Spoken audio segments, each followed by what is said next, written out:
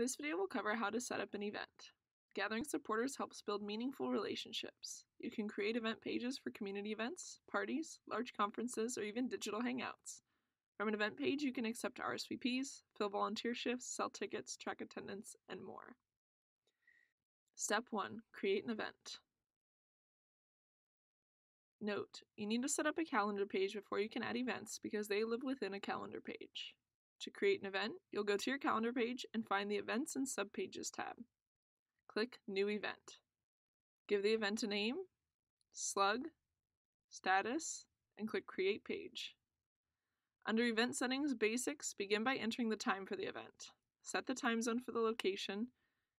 The length can be entered in hours, minutes, or days. Next, add the venue name. Limit attendees by entering a maximum capacity. This will cap the number of RSVPs allowed. If you enter 0, there's no limit to the people who can RSVP. Use the additional number of RSVPs to add a number of offline RSVPs to the total capacity.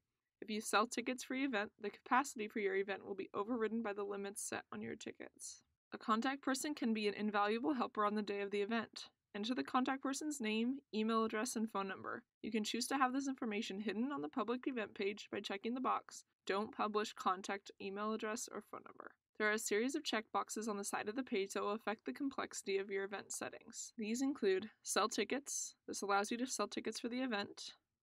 Accept RSVPs. Allows people to RSVP for the event.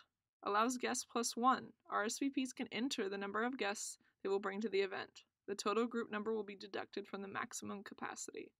Show who RSVP'd. The profile photo and name of each RSVP will be shown in a stream on the public event page. And ask to sign up for shifts. Ask RSVPs to sign up for shifts during the event. Click the Save Settings button at the bottom of the page before continuing. If you make changes without saving, they will be lost. Step 2. Add the location. Enter the venue's address under Event Settings Location. Include the venue name, street, city, state, zip code, and country. An exact address will generate a Google map that is included in the event page and the overall calendar page if your event is part of a calendar. Click Save Location to save your settings. Step 3. Ticketing. To sell tickets via your nation, you must first check the box Sell Tickets at Event Settings Basics. When this box is checked, 2 drop-down menus appear. First, select the donation or invoice page that the visitor will use to process the payment. If you already have a donation page, we recommend creating a separate one for selling tickets. The second menu selects a tracking code for the transactions to monitor how much money you've collected through ticket purchases. If both the event page and the payment pages have tracking codes, only the tracking code from the payment page will be added to the ticket sale. Click Save Settings at the bottom of the page before creating ticket levels. Next, configure your ticket level prices under Event Settings, Tickets.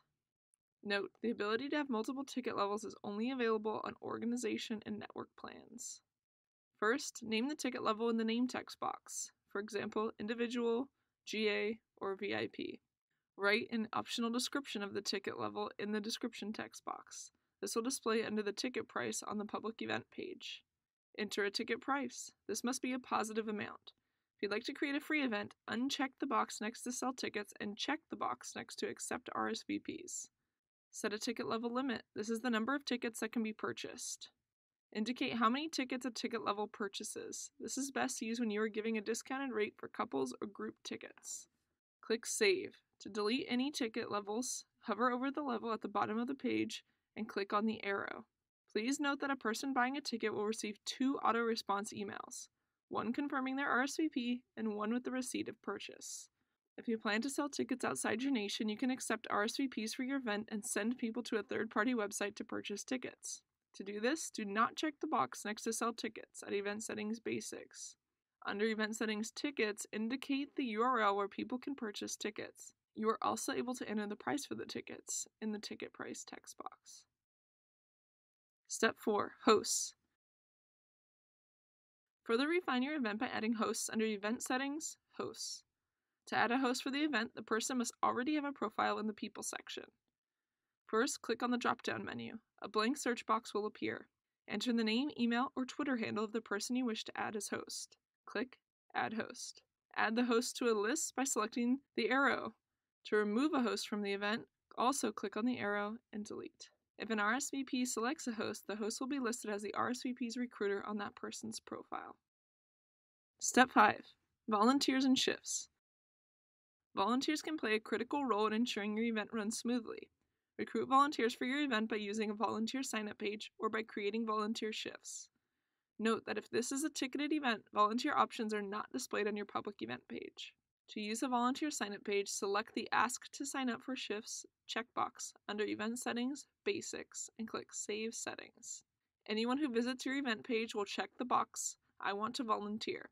If this box is checked, the RSVP will be directed to your default volunteer page. Set this under Website, Pages, Defaults. It's a good idea to add a role to your volunteer page specific to the event. You may also ask RSVPs to sign up for shifts during the event. Create shifts by checking the Ask to Sign Up for Shift checkbox at Event Settings, Basics. Click Save Settings at the bottom of the page. Add shifts under Event Settings, Shifts. Enter the time the shift starts. Enter the duration of the shifts in hours or minutes. Include a goal for how many people you want to sign up. Click Save. Edit any shift by hovering over it and clicking Edit. Delete a shift by clicking on the arrow. Step 6. RSVP and Attendee Settings. Under Event Settings Advanced, add tags to any person who has either RSVP'd or attended. A tag is a resource for tracking people connected to an event. They are searchable and will also display at the top of a person's profile. Note, setting up event tags is best used for tracking people who attend a series of related events, since you can already use existing filter criteria to find the specific event someone RSVP'd to, attended, or hosted. You may also assign a point person to anyone who RSVPs, if a point person does not already exist for that person's profile. You can assign membership. You are also able to add a person to a path and direct them to another page once they've RSVP'd. After the event. Since events exist in time, event pages will expire the morning after an event took place. When this happens, the page status and page settings, will change from published to expired. An expired page will be hidden from the site, but it can be found via search. Take note that users can still RSVP on that page even if the event has passed. To turn off RSVPs for past events, change the page's status to deleted. This will remove the page completely from your site, but it will remain accessible to you in your control panel. Alternatively, if you do not want to delete the page, you can uncheck Accept RSVPs under Event Settings, Basics. This will keep the page accessible via search, but people will no longer be able to RSVP for the event.